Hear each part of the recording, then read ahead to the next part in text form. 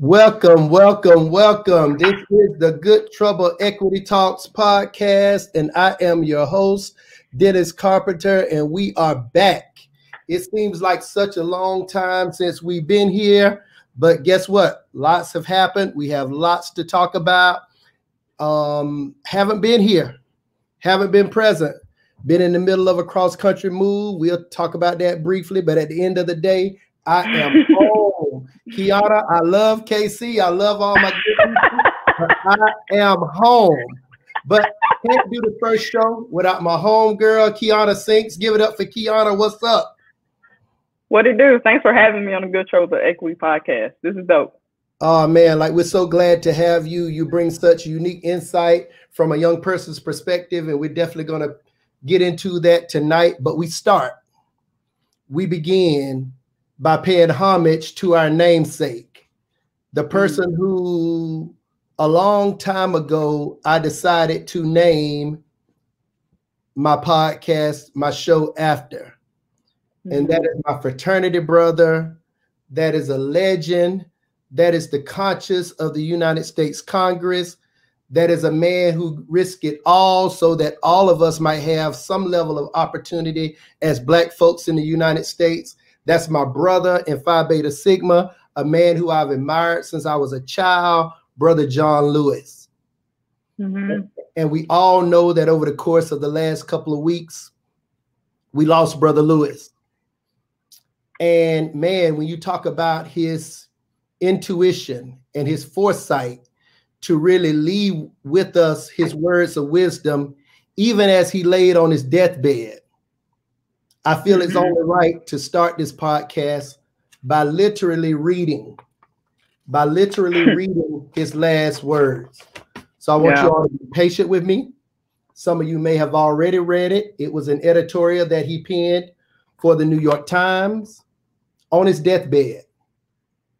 And it's only right that we read it. And Kiana, you and I will begin the show by unpacking that. And then we'll go into the other topics for the evening. Okay. The words of my brother, Johnn Lewis. While my time here has now come to an end, I want you to know that in the last days and hours of my life, you inspired me. You filled me with hope about the next chapter of the great American story, when you use your power to make a difference in our society. Millions of people motivated simply by human compassion laid down the burdens of division. Around the country and the world, you set aside race, class, age, language, and nationality to demand respect for human dignity. This is why I had to visit Black Lives Matter Plaza in Washington. Though I was admitted to the hospital the following day, I just had to see and feel it for myself that after many years of silent witness, the truth is still marching on. You see, Emmett Till was my George Floyd. He was my Rashard Brooks, my Sandra Bland, and my Breonna Taylor. He was 14 when he was killed and was only 15 years old, and I was only 15 years old at the time. I will never, ever forget the moment when it became so clear that he could have easily been me.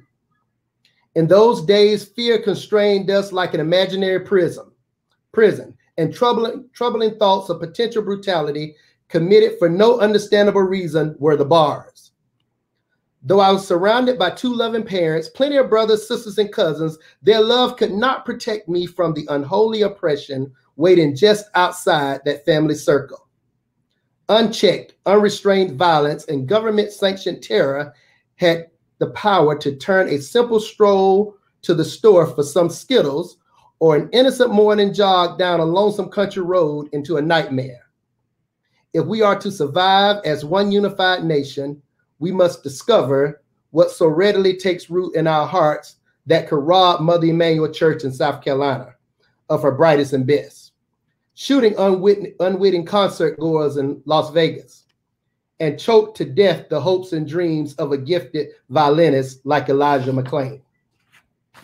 Like so many young people today, I was searching for a way out, or some might say a way in, And then I heard the voice of Dr. Martin Luther King Jr. on the radio. He was talking about the philosophy and discipline of nonviolence. He said, we are all complicit when we tolerate injustice. He said, it is not enough to say that it will get better by and by. He said, each of us has a moral obligation to stand up, and speak out.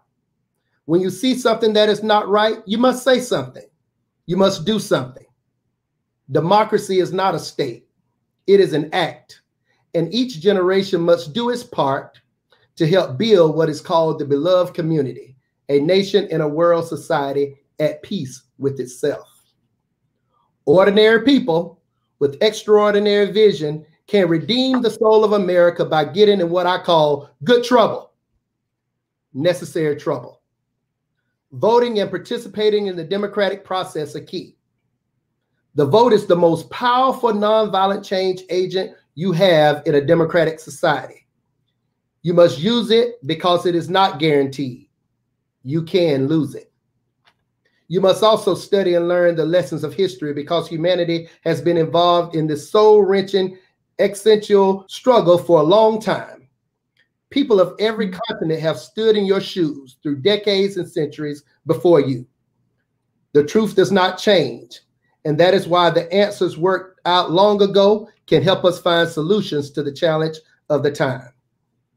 Continue to build union between movements stretching across the globe because we put away our willingness to profit from the exploitation of others. Though I might not be here with you, I urge you to answer the highest calling of your heart and stand up for what you truly believe. In my life, I have done all I can to demonstrate the way of peace, the way of love, and nonviolence is the more excellent way. Now it's your turn to let freedom ring. Though I may not be here with you, I urge you to answer the highest call of your heart and stand up for what you believe in. Now it's your turn to let freedom ring. When historians pick up their pens to write the story of the 21st century, let them say that it was your generation who laid down the heavy burdens of hate at last, and that peace finally triumphed over violence, aggression, and war. So I say to you, walk with the wind, brothers and sisters, and let the spirit of peace and the power of everlasting love be your guide. If that's not a call to action, Kiana, as we begin tonight's show, I really don't know what is. Mm-hmm. A man who gave it all, even until his final days. And in his final days, he acknowledged where we are right now in terms of the Black Lives Matter movement. Mm-hmm. And he talked about Emmett Till being his George Floyd, his Sandra Bland, his Rayshard Brooks. He even talked about Elijah playing the violin, the stray cats in the neighborhood. We got work to do, and this is why we're here. This is why we do what we do. We don't get paid for this. This is not something we're doing to put dollars in our pocket. This is something we're doing because our people and our community need it. Kiana, what's coming up for you right now? Welcome to the show. Yeah, man, thanks for having me again. And it's quite a time to be alive. And there's a lot of things that, you know, when you read that from John Lewis and you take that in, and to think that the things that he experienced in his lifetime when he was literally changing the country, you know, and shedding his blood on the bridge, you know, in Selma, it makes you just think about everything that we're literally experiencing, you know, when it comes to voting rights and how we're experiencing, you know, polls are decreasing and mail-in ballots and all these different things that 45 are talking about. So it just is very symbolic. And I think we just have such a unique opportunity, not only as a community, but as a country, to push forth and uphold what he left in that letter. And I think until we're able to reach a point where we look beyond ourselves and we really start looking at it from his perspective and taking that in, we'll never get it. I don't think we'll never understand. He talks about ordinary people being able to do extraordinary things. And there's no doubt in my mind that we're just ordinary people. Mm-hmm. And we can do extraordinary things. So when I think about everything that's going on in our country right now around the movement that we have to keep that synergy moving, when I think about to reopen or not to reopen, as many of my friends and longtime colleagues are starting to try to figure out what we do about school this fall. We're going to talk about that during the pivoting in the age of COVID part of our conversation. Kiana, what are your thoughts? What are your thoughts? Like, I mean, just like everyone has already exposed, I just feel like at this point in time, if you're still questioning whether inequity is the real thing, I mean, like, wake up. Like, you've been under a rock for the past, like, 6 months. I mean, everywhere you look, education, you know, local politics, and just in other states, voting, you know, a lot of things are at stake right now. And so just thinking about what we have right in front of us, you know, and when we talk about education, when we talk about our kids, you know, they're our future and we should invest. And some of us, are, quite frankly, are doing the complete opposite of that. We're not putting our kids first, and we're literally risking their lives and putting them in schools where we have leadership, you know, in local, you know, local communities that are some are doing the best that they can, and some are just like, hey, like, I'm just going to ignore the science, and hey, you got to get in school. And so parents are now left to make hard decisions going into the fall. Whether do they, you know, homeschool my kid and, you know, make the adjustments with work, or do I just kind of, you know, I'm that single mom that got maybe 4 or 5 kids that I can't even be home with my kids, you know, like I got to go work, because if I stay here with them, then we're not gonna be able to eat and have anywhere to live. And so I think I'm not a parent. I don't have any children, but I couldn't fathom thinking about what is going through parents' mind right now as they move closer and closer into August. And so, you know, you mentioned before we came on the call, like, you know, like, people know, like, you know, your kids, you know, when they're where they're supposed to be academically. And I'm sure, like, every parent is seeing that right now who cares about, you know, academics and their kids, that they're not where they should be. They're gonna fall behind. Now It's just a matter of, like, what do we do to make up that deficit? Because clearly it's not going to come from a national level. You know, when we look at education and Betsy DeVos, who does not have any experience whatsoever. So we can't depend on national politics right now or national leadership to be able to facilitate not only a COVID-19 plan for health concerns, but education. We're just saying, hey, kids got to go to school, just send your kids to school. When we see, like, sports were closed, we're still seeing positive cases. They're increasing everywhere. And we're going to dig deeper into that, but I want to stick in this space right now of leadership. You know, leadership, you know, you talk about a person who's led at all types of levels and early on, and the first in this place and the first in that place. But Reverend Sharpton said something about John Lewis that sticks with me. I think I retweeted it that day and I posted it to my Facebook page. But he said leadership is more than a title. And he said titles did not accent John Lewis. John Lewis accentuated the titles. Yeah.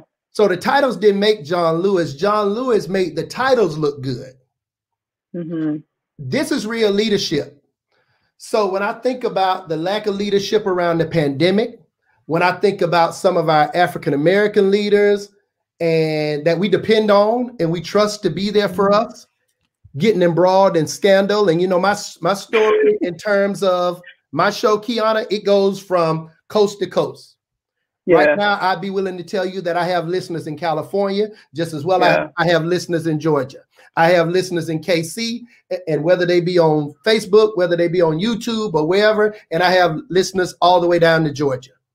I have listeners in Canada.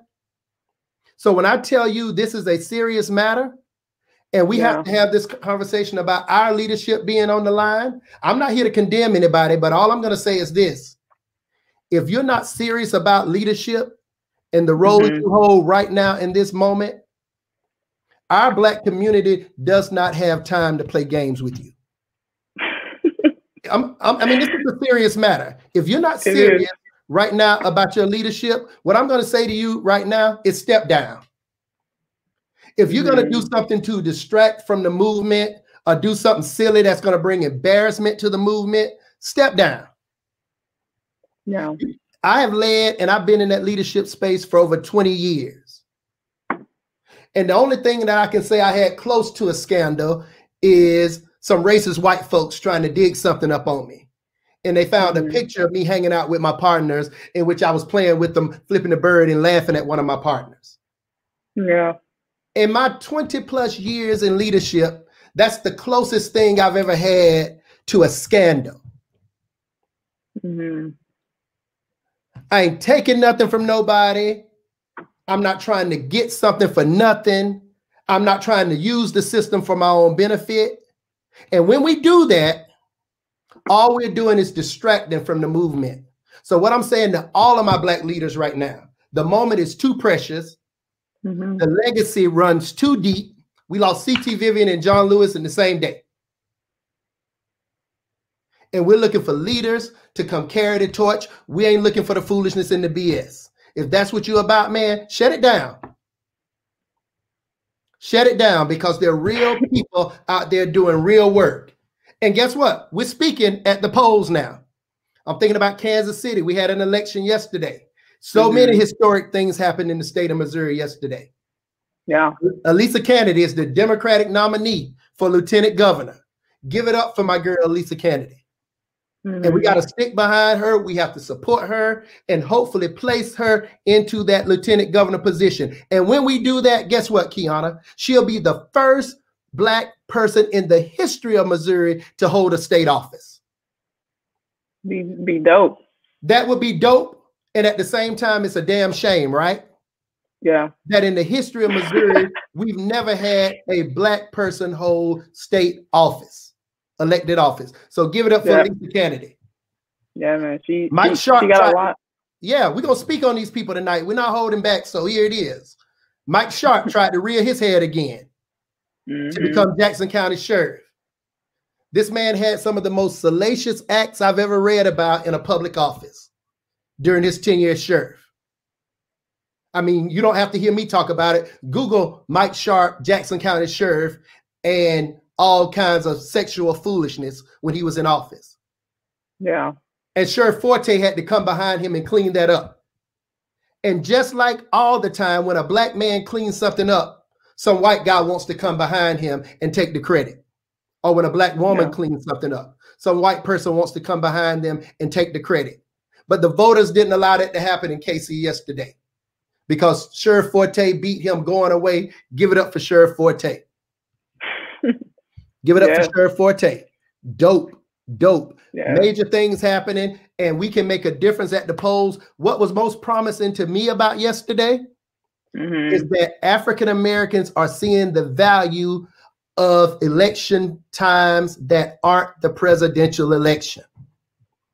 Yeah. I'm not going to talk about primaries, and I'm not going to talk about midterms. No, go to the polls. I'm going to make it plain for my people. We have to go to the poll when there's something to vote for other than the president of the United States. Let's just make it plain. We're not going to get into caucuses. We're not going to get into primaries. We're not going to get into any of that. We're going to get into, if your poll is open. Yeah. Think about Johnn Lewis's head being bust. You know how we talk to the white meat. Think about his head being bust to the white meat and get yourself to the poll. Our people did that yesterday in the KC area. Give it up for my folks in Jackson County, Kansas City. You made a difference, even on the Missouri side. You know, some of our Black Lives Matter activists, man. Give it up for Bush, man. She got in there. Got in there. Black Lives Matter activists got in there. She beat an African-American incumbent, but I mean, that last name has held that seat for decades. It's time for some fresh blood. Get in there. Get in there and do work, man. So we're super excited about that. This is the Good Trouble Equity Talk podcast. I am your host, Dr. Dennis Carpenter. I'm kicking it tonight with Kiana Sinks. We are here to talk about the legacy of Johnn Lewis. what it means for us in terms of our reality right now. And then we're also going to talk about what it takes to pivot in this age of COVID. So here's the deal. Here's the deal, Kiana. What's the deal, Doc? You can tell I haven't been on in weeks because I'm in rare form tonight. I know. We will never go back, and I want everybody to hear this, all of our listeners. Mm-hmm. We will never go back to where we were before COVID. Even if we find a vaccine for COVID and we eradicate it, the world will never be the same. What the world is going to be is the best it can be in terms of a new version of itself right now. Mm-hmm. What that means is we all have to change and adjust and modify. So Kiana, we call that word in the business space pivot. I'm going to make pivot plain for my listeners tonight because we're talking about pivoting in the age of COVID. Let's make it plain. You're an athlete. I played a little bit myself. Give it up for my recreation coach, Robert Allen. Meeks was his name. But the natural flow of movement in basketball is to dribble. That's the natural flow of movement in basketball. But every now and then, a defender comes along, and that defender causes you to pick up your dribble, and you have to stop the natural flow. Yeah. But that does not mean you can't move again. And if you make the right move when your natural flow is stopped, you might be able to score a basket. You might be able to assist to someone else who might score a basket. But just because your natural flow is stopped does not mean that it's over. So the natural flow is you're dribbling. But when you make that stop and you have to hold the ball, what do, Kiana? You gotta pivot. Pivot. You use that pivot. And when you use that pivot, guess what? Somebody might be under the basket. Guess what? You might pivot and get a shot off. Right now, the world is causing us to pivot. Let's start with your pivot. You're a grassroots organizer, boots on the ground, engaging community. Then COVID comes. You can't go meet and greet, hug babies face to face. You had to pivot. Talk to us about what you were doing before COVID and the pivots that you've made, Kiana. Yeah, well, grad school was finishing up. You know, that first year was like, hey, you know, excited, got it all done, and going into finals, and then, you know, the mayor shut it down. And so not only are you trying to deal with, okay, what's happening and adjust, you're trying to figure out, like, all right, how are we going to finish grad school online? Because half of my teachers don't even know what they're doing online.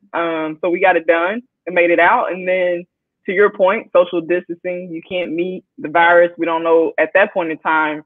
We didn't even have social distancing measures really. Early March, it was just like, it's COVID, you know, and we on lockdown, so we figure out something. And so moving forward, you know, can't meet people, can't greet, and I had to pivot. You know, I launched Up Next, my podcast, and for me, it's been super dope. You've been a guest. Many leaders across Kansas City have been guests on the show, and it's allowed me to really listen. As much as I ask questions, I really have learned a lot, and really have learned a lot about people that I thought I knew, but I really didn't. Or maybe I did, but I learned something new about them.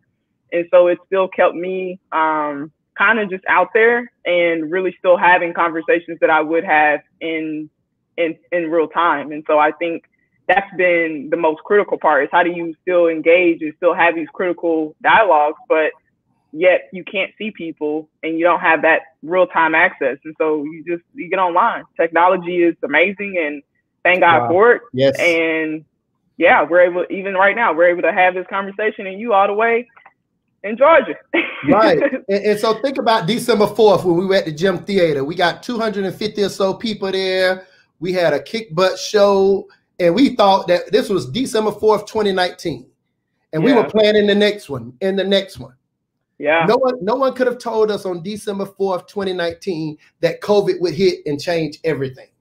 Nah, we was rolling. We was like, yeah, we lining up stuff. We coasting. We had a huge event, the momentum. Why equity, why now is what Dr. Crawford was referring to. The roundtable, my business partner, Nicole, we hosted a conversation around equity in education. And for those of you who don't know, Dr. Carpenter was, as they would like to say, he moved on, but he was pushed out, you know, just because of the very thing that's trendy right now is what you were advocating for our youth and for our kids. And so we wanted to bring that to the forefront here in Kansas City, and we did that, and it was a huge success. It was much needed for Kansas City, and I'm glad that we did it looking back. But no, I mean, we was all up on each other. Everybody was close. And it's like now it's the complete opposite of that. Right. And that conversation, honestly, and that presentation is probably needed much now than it was then. You know, sad to say. I mean, you could do that presentation again, because I think it calls for times such as this. That's how powerful it was, and people who were there, they said the same thing. So It was dope. It was dope. Yeah, so we did that, and no one could have told us that we were going to be in this place now of pivoting in terms of our business. If you have a restaurant and it was just strictly based on a packed house and dining in, if you're doing that now, folks are dying because of it. Think about your pivot. Think about another way to do it. Think about another way to do it. So any business area that you're in right now, it's time to start thinking about your pivot and how you're going to make a difference so that you can maintain success in this new normal. Because even when we get rid of COVID, things are not going back to exactly the way they were. So be thinking about what you're doing, thinking about your pivot. Any other thoughts about pivoting, Kiana? No, I mean, I just think right now, I mean, Dr. Carpenter, you said it best. I mean, what was then and what was then, and what's now was now. And I say that very loosely, but and very cliche-ish. I mean, it's been hard for me. You know, it's been hard for everybody. You know, even if you got all the money in the world, as you know, you look up, you see LeBron on TV, he's like, missing my kids, missing my family. Like everybody, it might not be money, but it might be, okay, I need to, you know, seek counseling. It might not be counseling, but I need to figure out, like, crap, my business is struggling, and we need to change things around. So I just think what we knew, we just, that's just no longer going to exist. And so we just have to put our energy and our focus in moving forward, and instead of just thinking, oh, you know, I want things to be the same. And honestly, it kind of offends me when I hear around race relations, you know, I wish things were the same. So I think there's a lot of things that are being exposed. So for me, I'm glad that we're actually dealing with it, because I don't want to be 50 and 60 and we be right back here, you know, in like another 30 years. And so I'd rather for us to at least try to address it with everything, you know, and try to do the right things that we need to do. And so my encouragement would be to everybody, you know, to just really latch on to people who you care about, and let's do this, you know, and seek that encouragement. I think I read a quote, you got 5 minutes to cry and 5 seconds to cry, and then you got to boss up after that. So boss up. Yeah. So boss then, up. You know, you got to keep moving. So you mentioned race relations, and man, you know, I stood with, you know, John Lewis and George Floyd and his family, and did that work and still committed to that work and elevating some conversations. But Kiana, I'm getting a little nervous about what I'm seeing. You know, when the world responded to the death of George Floyd, it was on television every night. There was protesting in streets in every city across America. Major companies and corporations and organizations came forth with their equity message, their equity statement. But a statement is only a statement unless you do the real work that's necessary to make that statement a reality. So we can have two conversations at one time, and that's what we're going to do tonight, because we started the show being very, very clear about what we have to do as a people to make certain that we don't go backwards. You know, I said the other day that I'm about ready for folks who aren't wearing a mask, who are coming within 6 feet of Black and brown people, to be charged with attempted murder. And I'm laughing, Dr. Carpenter, I'm not laughing at you. It's just like, I mean, that's real. Like, if you don't wear a mask at this point, it's like, what are we doing? Like, you know, cases are increasing. You know, people are getting sick. It's time. We've seen Dr. Fauci talk about you know, what happens when we don't wear masks, and what does that look like when someone sneezes or someone coughs, or if you're talking to someone and you're in a hand reach out, you know, proximity. So yeah, I mean, I'm more impacted to be sick than my girlfriend Brittany. I mean, that's just that's just what it is. So and see, I'm home now, Kiana. So, you know, a lot of the names that I heard in Kansas City, I may have known relatives, but I did not know the person. But now when I come home and I see Mr. Holmes from Thompson Bridge, I know exactly who Mr. Holmes is.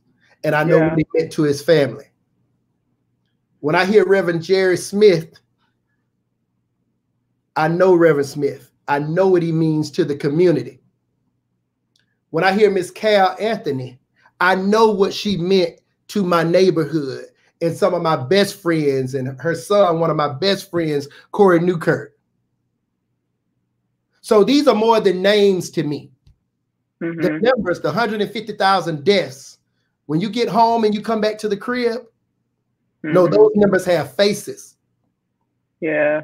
Those numbers have real faces. So what I'm saying right now is, if I walk into a store like I did today, and this country bumpkin looking white guy is refusing to wear a mask, and the store owner is not telling him to put on one, and then when I mention it to her, when I get ready to check out, she tells me something about the governor overriding the mask order, blah, blah, blah. Yeah. All I'm saying is this man trying to murder me in a different way? Yeah. Because we know where the murder of Black men started, with beating and lynching. Then when that wasn't sexy anymore, then we started to do it economically and in other ways. And so now that we have the COVID data out there, and this might not be too popular with some of my listeners, and I get it. You're not man wearing a mask can either kill me or kill somebody I love. Because I'm leaning on the side of science. And science tells me that when I wear the mask, I'm more so protecting people from me than I am protecting myself. That's what the science says. So when you walk around without a mask, you're not protecting me from you. Yeah. And you also know that we, Black folks, Latinx folks, are dying at a higher rate. So when I see your Trump bumper sticker, no, this is real. When I see your Trump bumper sticker, and when I see you with no mask, I have to raise the question, are you trying to kill me? Yeah. Or kill somebody I love? So November can't get here fast enough, because maybe there will be greater leadership if we flip the federal government in a way that might allow us to be led out of this pandemic. Yeah, he's unraveling. He's unraveling. And let's just keep it real. My people, Black folks, this is not wearing a mask. This is not wearing a mask. You don't know how many of my people I've seen in the last 2 weeks from Kansas City, driving down through Illinois, through Kentucky, North Georgia, down to Burke County. This is not wearing a mask. This is 100. Folks, wear a mask. All of this. This is wearing a mask. I'm sorry, but I'm not trying to laugh. That's carpenter, but it's like, it's legit. You're not really covering up anything when you just do. I mean, your mouth. You gotta wear a mask, and too many of our people aren't wearing a mask. Too. Yeah, that's true. That's true. I was in a store the other day, and we weren't wearing masks. You know, now some stores are making it mandatory before you walk in, but like smaller, you know, businesses are not.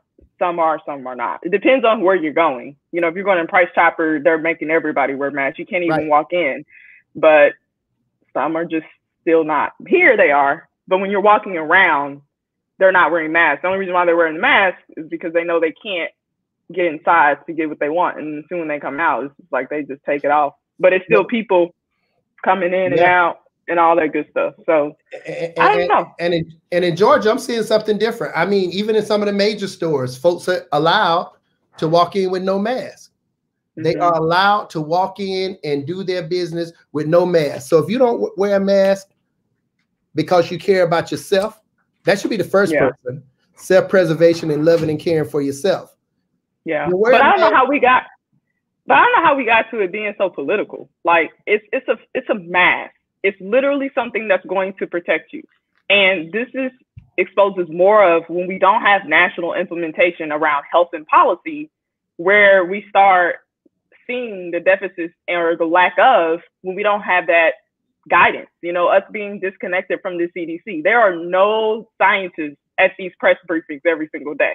It is literally just the president just talking and just rambling and unraveling before the American people and our democracy. And when it pertains to health and Blacks and everybody, Latinx community and so forth, we are literally dying. And I was listening to Don Lennon. He has a new podcast too.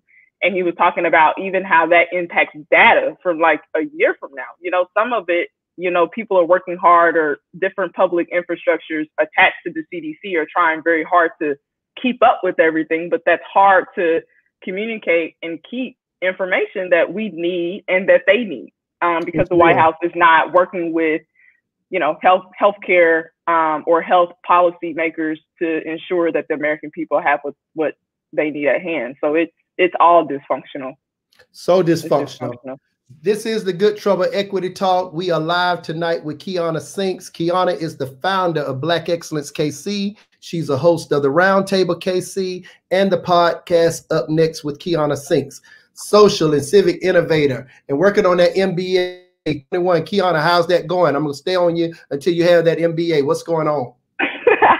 It's going good. You know, classes start on the 24th, so it'll be interesting because the professors are phasing us in and they're phasing us out. So there will be a rotative schedule on who gets to come to in-person class and who doesn't. So it'll be interesting, but, you know, it'll be different. I don't know how I'm going to do, you know, the whole learn thing online, but we'll figure it out because some things need to just be in person, in my opinion. But it's going well. I think this will, you know, elevate me and in a way that not that I need it. For me, I know that what I have in my shared lived experiences and what I've been able to accomplish is great.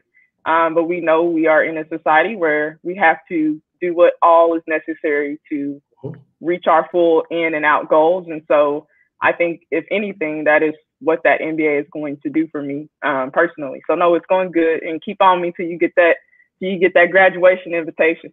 Yeah, I got you. And that's a good segue to the final topic of the night. When you talk about the hybrid model that you're going back to school within, you know, some of you coming in and others coming in after. And that brings me to K-12 education. You know, that's my space. That's a space that I've committed my life to, and really want to talk about K-12 education. And this is for our teachers. This is for our parents. This is for our leaders, because I'm going to frame this conversation, and I'm also going to make a big announcement tonight. And this announcement is especially important to parents of our earliest learners. I'm thinking about first graders, second graders, third graders, fourth graders, and fifth graders, and also teachers who teach our youngest learners. So stick with me here. We saw pictures coming out of a high school in Georgia this week, whereby this school system, I'm sure, thought they had some of the best laid plans. And Mike Tyson once said that everyone has a plan until they get punched in the mouth. And that punch in the mouth for this system yesterday was the return of real lives to the school building, i.e. students. So I'm sure they said they were going to mandate masks. I'm sure they said they were going to do all of these things at this high school. But pictures were taken around that high school that showed clearly the vast majority of the kids in the hallways, they were literally elbow and shoulder to shoulder, and the vast majority had no mask. I have been a part of that system for the last 24 years. It's a system that made me the professional that I am today. But I'm just going to offer to you as parents, and a person who has the latitude to say this as a former superintendent and educational leader, it's going to be very hard for the school district to maintain your children in a way that's socially distanced that will provide for their safety. Several other schools opened up in Georgia, and the very next day we heard about COVID cases on the news this morning. In spite of maybe some of their best efforts, it's going to be a hard lift. It's going to almost be unattainable. Yeah. Here's something else I'm going to tell you. Your child left school in the traditional fashion, regardless of where you live in our country, sometime around mid-March is when school districts shut it down. When they shut it down in mid-March, that means that come September 8th, from the middle of March to the middle of April, to the middle of May, to the middle of June, to the middle of July, to the middle of August, to the middle of September. You're talking about 6 months. Yeah. Your child will have gone without direct instruction. 6 months without direct instruction. I want you all to follow me tonight because this is the big announcement that I posted about that was coming on. And I want to educate you. I want to give you some information because you don't have an asset as a parent that's a greater asset than your child. I don't care what kind of car you drive. I don't care how big your bank account is. I don't care what kind of home you live in. You do not have an asset that is bigger than your child. And when I tell you this from a place of pure love as an educator. And when you have your biggest asset, you have to protect it and invest in it to keep it. So my kids took a test this week. My son's a gifted student. My daughter, very smart, very creative. Neither one of them scored at the level that I predicted they would score, and I believe they would have scored. And guess what? We read every day. But reading is not direct instruction in a place called school. They work on things that jar their mind and keep it moving. But that's not direct instruction from a caring, competent teacher in a place called school. Yeah.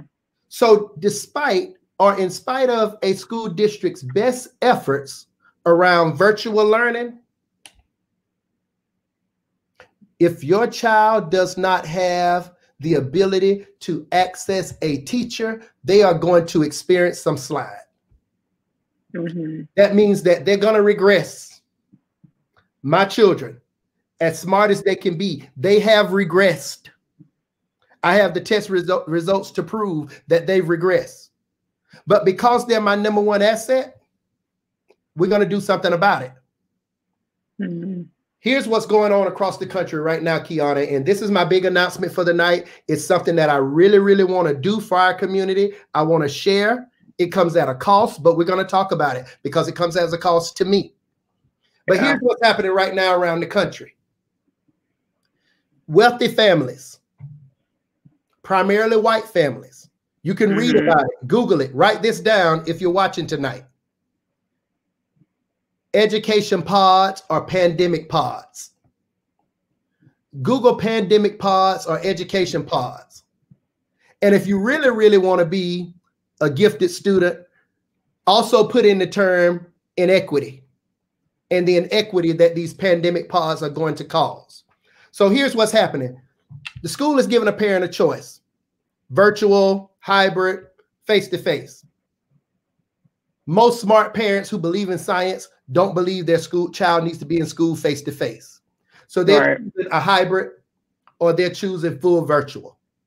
They also understand that their child is not going to get the same thing that they get face-to-face with the teacher in school. So these wealthy families, primarily white families, are creating what they're calling pandemic pods. They're getting with other like-minded parents in their community, and they're saying, we're going to split the cost and hire a teacher. We're going to keep our kid enrolled in the school. He's still going to get the assignments from the school. He or she's going to do the virtual option. But we're going to have a teacher that's going to work with our 4 or 5 kids and make sure that they don't just get assignments from school, but that this teacher teaches them the assignments and make sure they understand what's expected of them for that year and that grade level, because they have the resources to do so. And if you read about it, some of these families are paying teachers as much as $30,000 to $60,000 to be their child's pandemic teacher. Look it up. You don't have to believe me. Look it up. So you know what that's going to cause, right?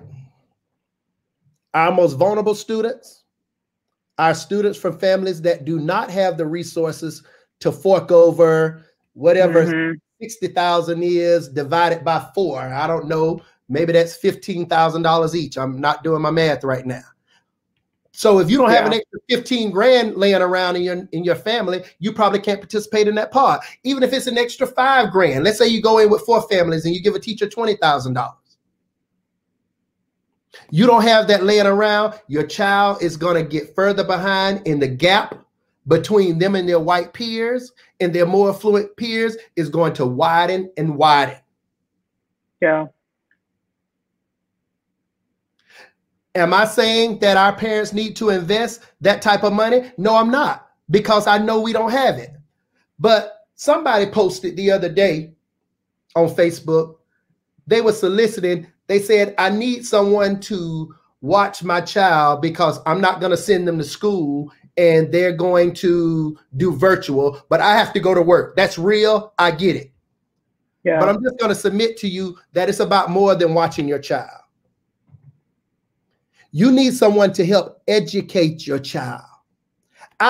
Forget you, with a doctorate degree and a wife with a doctorate degree, we have work to do during the day.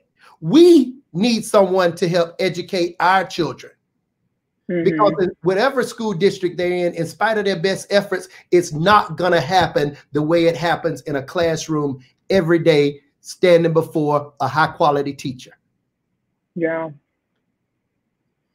So I have something in the works, and I have it in the works. And I believe the most vulnerable amongst us are our elementary students, because they're learning to read a little more than they're reading to learn. They're learning those foundational math skills that have to be built upon so that they can be scientists and doctors and engineers when they grow up. Yeah. And if we miss this during this pandemic, we're going to change the ability for them to be what it is that we know they could be in terms of their life prospects into the future. We can't miss this opportunity. So I have a friend and a partner. His name is Jacob McIntyre. He's out of Dallas, Texas. And I want you all to write it down, Google it. It's Sway 360 Learning. SWYE 360 Learning. I'm going to purchase his platform, and I'm going to bring that platform to the Augusta, Georgia, the Waynesboro, Georgia, the Bullock County, the Scriven County, the Jenkins County area. I'm going to bring that platform. In order for and it's pricey. This is giving back in some ways, and it's capitalistic in others. Because if you don't invest in your child, who will? We'll hire a trainer, and they'll train our child for 2 days a week. What I'm getting ready to try to offer to our families is a personal concierge, i.e. a personal teacher for your child. Yeah. That can interact with your child virtually every single day for a minimum of 2 hours per day. And that teacher will only have no more than 10 other kids that he or she is interacting with. So I'm calling on all of my teacher friends. All of my teacher friends, I want you to inbox me, preferably anyone who's certified to teach grades K through 5. Anyone certified to teach grades K through 5, I want to hear from you. I want to meet with you. You don't have to be in Georgia. You can be anywhere. You can be in Kansas City. You can be in California. You can be in North Carolina, South Carolina, Idaho. It does not matter. Yeah. but I want to meet with you. I want to talk to you about this opportunity. We've already ran the financials. We put together a financial model for this market that we believe is fair, that will also handle a secondary problem, which is low teacher pay. Because if a teacher has a caseload, I guarantee you that I can pay them more than anything that they get paid in a school around after school tutoring or before school tutoring or being a softball coach or being a volleyball coach. Under this model, I'm going to pay teachers a significant amount each month to make sure that our children know. It's going to take a small investment from you. But the first thing I want to do is I want to hear from teachers. If you're interested in Black, brown, and poor children, or any child getting behind and the implications that that can have for that child in his or her life, I want to hear from you. Send me a message. All you have to do is say, Dennis, Dr. Carpenter, whatever you call me, I'm interested. If you're passionate about young children, I want to hear from you. From there, then we're going to be recruiting our families. It's not going to be enough saying I chose virtual. The school sending home assignments, their check-ins with the teacher. It does not substitute from direct instruction. So here's what we're going to do virtually. You're going to have your own teacher. You're going to have your own login to the platform as a parent and as a child. The platform is not what we're doing now, just video talking. That same interactive whiteboard that's in your child's classroom, we're going to have it in the virtual platform. Those same assessment and questions that teachers ask when they're teaching in the classroom, they're going to be able to do it for your child virtually in the platform. And I have commercial space for anyone who might be local. If you're working with a child and you find out that that child needs some one-on-one, we're going to have a facility that you can come to with that child and their parent and sit down with them and work with them socially distanced within that facility. Folks, we got to take care of our kids. And right now they're getting behind. And I'm not just talking about those children. I'm talking about my children are getting behind. So teachers, if you're interested in partnering with Aspirational Insights to do all we can to support our kids during this pandemic and being compensated in the process, I want to hear from you. Parents of any child, grades 1 through 5. If you're concerned about the future prospects of your kid and their education, and you know that life will not allow you to be their teacher, in spite of what the system is doing, and you want to add to that, I want to hear from you as well. We're going to prove the concept with 3 to 5 teachers. I'm going to hire 3 to 5 of the best teachers I can find. Teachers, you can keep your job. If you're teaching virtually, you can do it in your free time during the day when you wrap up your virtual instruction. If you are teaching full time in your building, you can do it in the afternoon. You can set the times that you work with these kids. Parents, be thinking about this. The only thing your child needs is a device. That device has to have a microphone and a camera. So any device, whether it be an iPad, whether it be any other Chromebook, whether it be a tablet, if your child has a device, this teacher will be able to connect with them. Parents, you can do the same thing I'm doing right now with your child's teacher at the click of a button. You're going to have day-to-day access to this teacher. Let's make it plain. Let's say the teacher sets up a meeting with your child at 3 o'clock tomorrow, and you have a hair appointment. Your child can be at home on their device, working with that teacher. You can be sitting under the dryer in the beauty salon on your phone, watching that session with your child and that teacher. Real teaching, not just giving them assignments. No. Folks, this is real. Teachers, we're not going back, because these parents who are doing these pandemic pods, they're the same parents that know how to apply pressure to the system in a way that we are still learning as Black folks. So when they see success with this, the system will never go back to what it was, because they're going to impress upon the system. They're going to demand from the system to keep this type of learning going for their kids. It's going to be more convenient to them.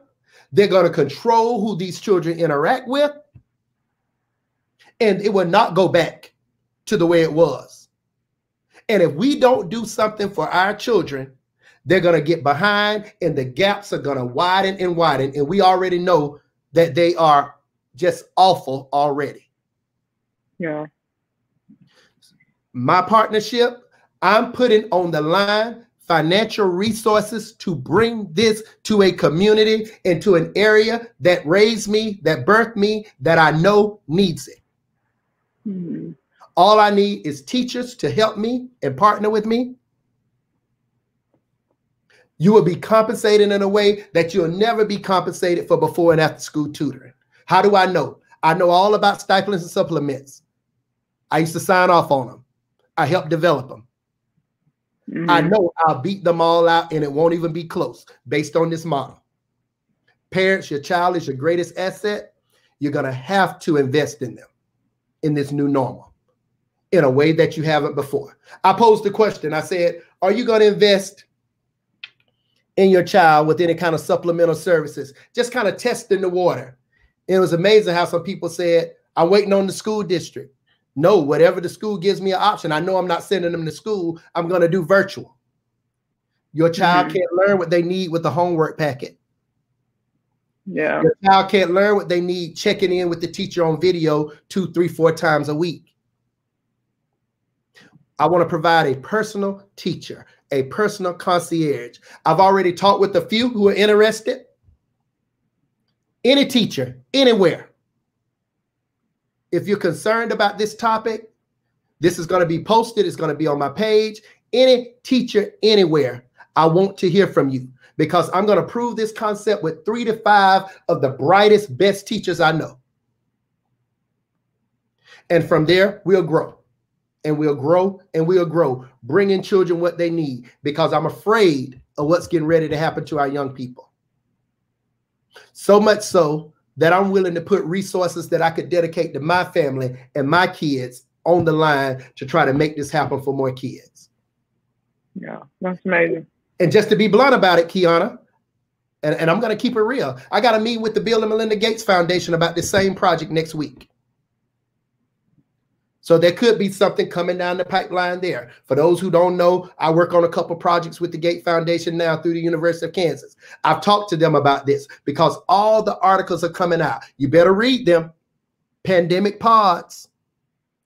Wealthy, rich families are doing it, and they still get to take advantage of the school being the teacher of record. So that means, guess what? If there's a bright nursing student or a bright science student at a college near them, they can use them because it's not about certification in the teacher.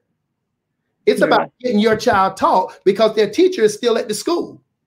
If your child goes to school on an AB schedule, and I'm going to close here. Some of them say, I'm going to choose the hybrid, the AB. That means your child is going to be going to school in front of a teacher half the time that they used to. How can you expect their outcomes to be the same? If your child goes on Monday and not on Tuesday, goes on Wednesday, not on Thursday, and everybody goes on Friday, whatever your hybrid schedule is, your child is getting half the learning they used to get from a teacher. Yeah. And rich folks have figured this out already. And they're already working on it. And when they work on it, their children do this. When we don't work on it and wait on a broken system, our children do that. So what does the gap do? It gets wider and wider. They're saying the inequity in the new virtual environment can be 2 times worse than it was in traditional schools. So I'm going to put my money where my mouth is. I'm going to need some input from you because, folks, your child needs a teacher. That was my announcement. That was the big thing I wanted to get out tonight. The first call to action, and there'll be more. We're going to be building some websites and building some pages. The first call to action is if you are a teacher or a person who believes yourself to be one who can effectively teach, and we'll help you. Kids in grades 1 through 5, I want to hear from you. Inbox me, call me, Dennis Carpenter, dcarpenter@aspirationalinsights.com. Just to be blunt, my cell phone number is 770-617-3200. It's just that important. It's just that important. Your child's your greatest asset. You got to invest in them. Kiana, thanks for being here. Thanks for helping me bring this home tonight. Anything you want to say before we check out of here? No, hopefully you put a flyer out or something about that. People need to connect with it and just follow up, you know, and I learned a lot, you know, just education really with the kids besides hearing parents stressing and got to find nannies and the other stuff and babysitters. And I mean, man, like parenting right now is just super duper stressful for everybody. So, I mean, it makes sense, you know, like our kids with the inequities that are already present, you know, they're just only going to be that much greater. So we have to work twice as hard to make sure that they have what they need, but also, you know, our white counterparts, again, like you said, are already putting together pandemic pods, getting their ducks in a row before August of that, whatever that scheduled school date is. So they're going to be ready. They're going to make sure their kids have everything. We're going to make sure, you know, you want to financially invest in something to make sure that we all are ready. So we just need to take advantage of it. If you have a kid or if you're a teacher, what was that number again? Yeah. So hit them up. Yeah. So here's the thing, and we're going to close right here. Sway 360 Learning, the company I'm partnering with. Jacob McIvire, one of the leading thought leaders in education technology. He was the CEO of Panda Learning when it started with game mechanics in the education environment, has been very successful for close to 20 years. He's a programmer, he's a builder, he's an ed tech person, he's a tech guru, he's a friend. So Sway 360 is a Black-owned company, just like Aspirational Insights. Yeah. For us, by us, and through us. 100% Black-owned companies. Because we got to deal with this notion that white is right. And that's something that we have to grapple with.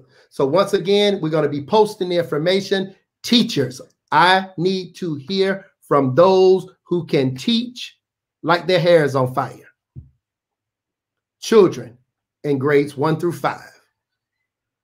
Parents, take care of your greatest asset. Rest in power, Johnn Lewis. Thhank you all for watching. Kiana, thank you for being here. It's always a pleasure. Keep doing great things. Absolutely. We're over and we're out. Good trouble, necessary trouble. Peace.